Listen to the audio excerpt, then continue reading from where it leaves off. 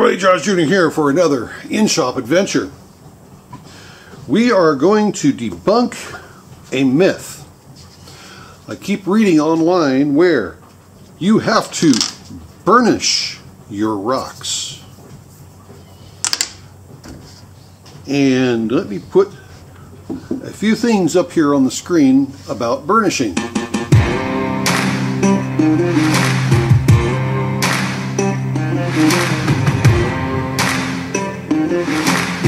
So, I have been one that I do not burnish my rocks. I do not send them through a extended cleaning cycle. Basically, that's what it is in my world. But I do not do a burnishing cycle. Coming out of the rotaries, I don't even clean them, other than rinsing them off with water pressure. And you've seen that on many of my videos.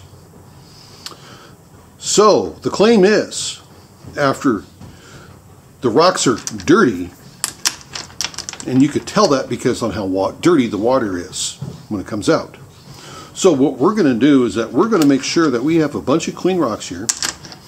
Then we're going to put in borax with water, and then I'm going to roll this for several hours, and then we're going to look at something. So we have a fairly clean rag here, and we're going to make sure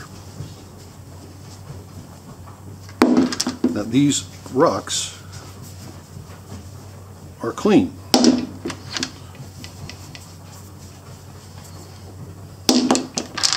Now, some of the people say that it gets the grit out of areas of the cracks.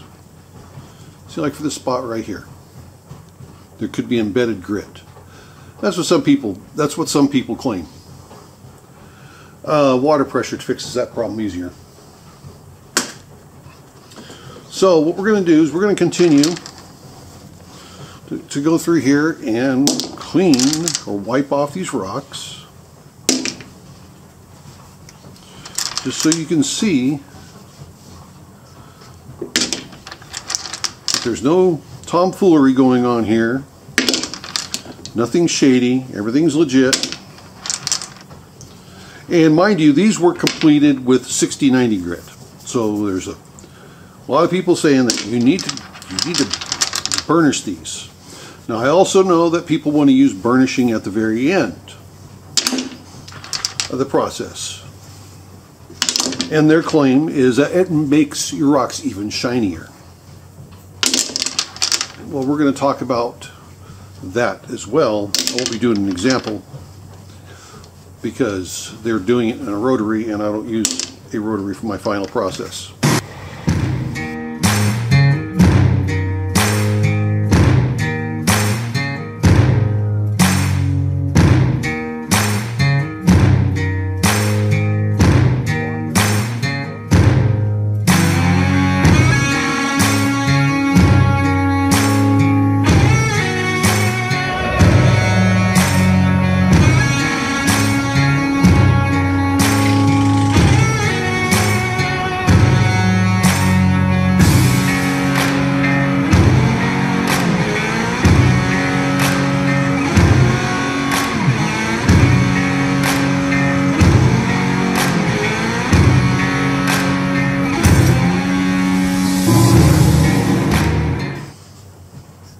And those of you know what I do, you know it. If you don't, I have videos on it, lots of them. Well, that's going to be pretty once it's polished. So I'm going to go ahead and continue on doing this, and then we'll come back once I have this barrel full. Okay, we've gone through the process of getting all of these taken care of. That's an interesting set of patterns on that one. So this is what we're going to use.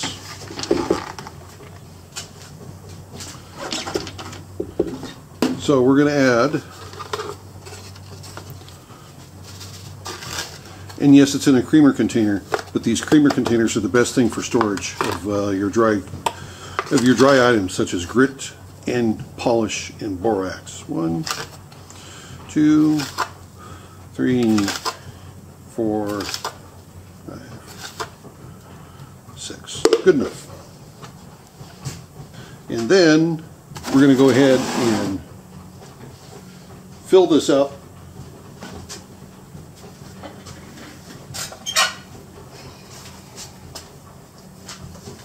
Get the lid put on it. And we're going to roll this for several hours.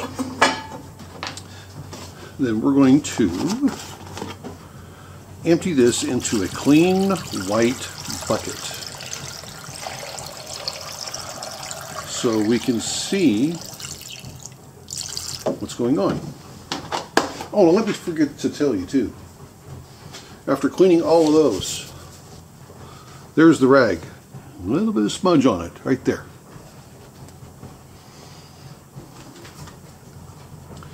So we're going to do this. We're going to put this on the QT12 because my beast is not designed to run just one barrel. It's designed to run several.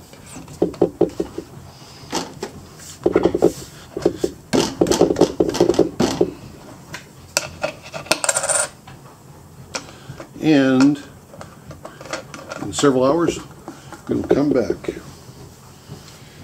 And if you're curious, there's the time. Okay, I'm gonna go put this on the barrel on the machine and start rolling. Okay, there it's rolling for you guys, and we're gonna see what the result is gonna be.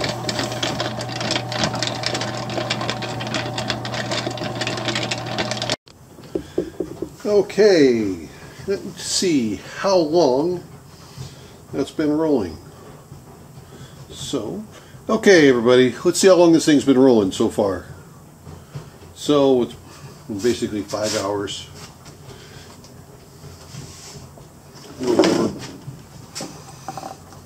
So what we're going to do is we're going to open this up. I have a clean bucket to put it in.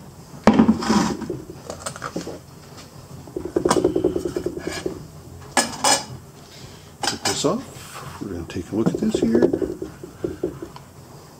Huh. It is cloudy. Huh. So this is going to be pretty much in your face on this, and apologize for that. So this is going to be closer than I like things to be. But we will go ahead and dump this in here.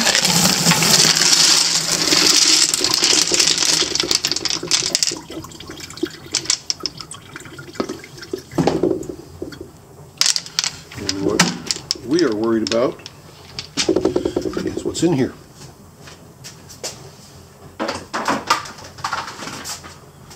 Now, oh, but I said the rocks were clean, but why is it so dirty? Huh? I know why. But do you? It's obvious to me.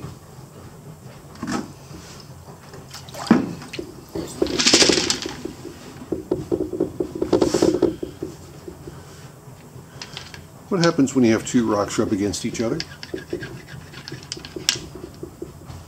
You get a little bit of stuff off of it. So what do you think happens when rocks rub up against each other continuously? They're going to wear down, and you're going to get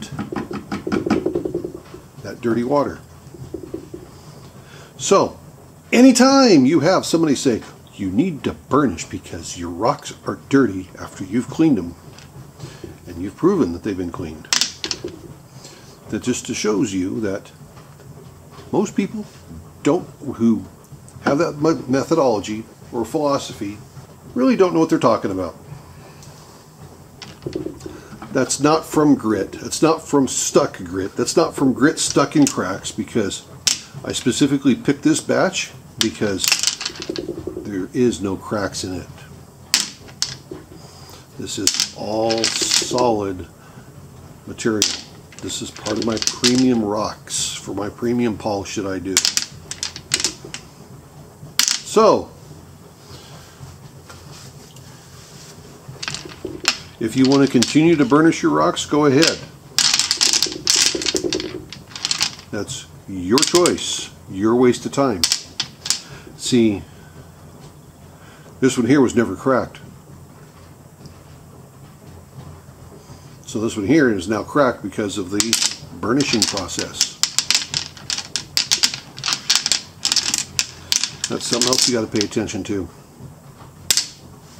Okay, so there we go. Those who say that you must burnish between grit polishes to clean the rocks thoroughly, I have a different opinion. And I've produced results on my opinion. Because remember, that's the rag I used. But yet I still got that because of the rocks wearing on each other. I mean, look at that. That's just basically from the rocks wearing on each other.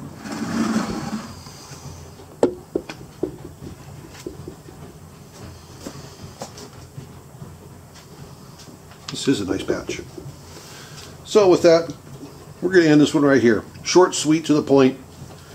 We're going to be doing other videos like this here where I hear a myth or a theory out there, and I'm going to do something to debunk it in the rock hounding and lapidary world. And if I hear a myth or theory and I think that's weird or odd, and if I've got the ability to duplicate it, I will duplicate it. It might be a good idea. It might not be. So, for now, just remember, everyone's life's an adventure. And there is mine debunking the burnishing of rocks myth. This is the Adventures of JawsJr. Have a good one, everybody. See ya!